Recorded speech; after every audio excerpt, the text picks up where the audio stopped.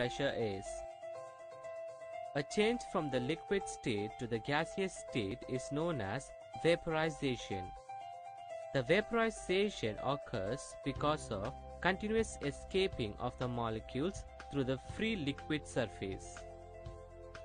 Consider a liquid which is confined in a closed vessel. This liquid will vaporize at 100 degrees Celsius. When vaporization takes place, the molecules escapes from the free surface of the liquid.